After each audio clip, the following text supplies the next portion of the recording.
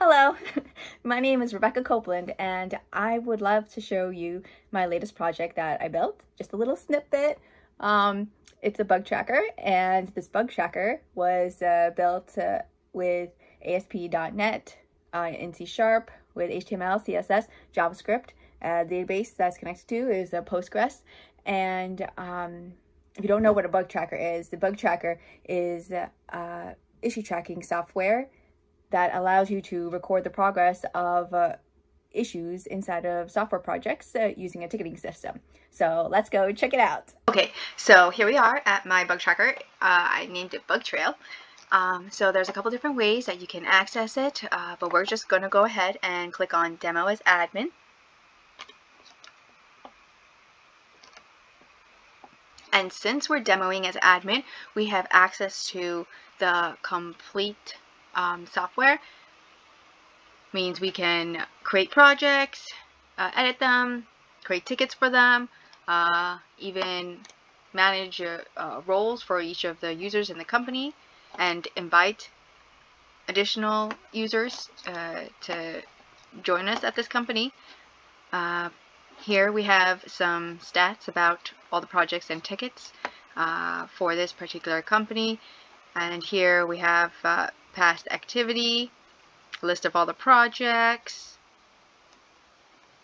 and then here we have a list of all the tickets. So I'm just going to quickly take you through a ticket here. So we'll go ahead and just maybe click this one, Bug Tracker Ticket 12, and it takes us straight to this detail page. Here you'll see the name of the ticket, information about the ticket, and then the project name that it's actually associated with. Here's some status information about the ticket. The status can also be updated accordingly here. The date the ticket was created, the submitter associated with that ticket, and then the developer assigned to that ticket. This ticket is not assigned yet, so we can go ahead and assign someone, like Elon over here. Assign. And you see when we do that, the ticket history is actually updated. So it shows who did the update, when it happened, and who the previous developer was. So in this case there was none, so it wasn't assigned, and then it got changed to Elon. So we can come over here and type a note for Elon. Elon, get on this.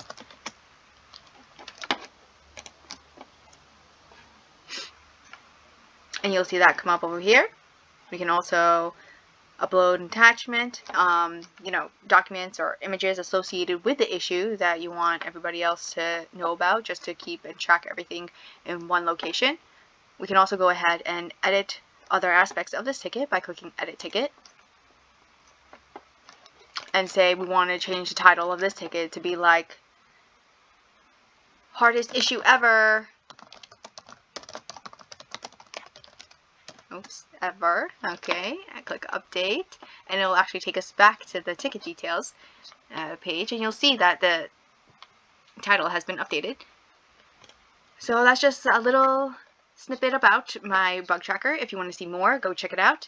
You can go to this URL, bugtrail.up.railway.app. Go see it for yourself, or you can also navigate to it through my portfolio, which is just rebcop.dev. Over here, my other projects, Bug Trail, that's the one that we just saw, my blog, and my address book, and then different challenges I have here that I created using HTML, CSS, Bootstrap, and JavaScript.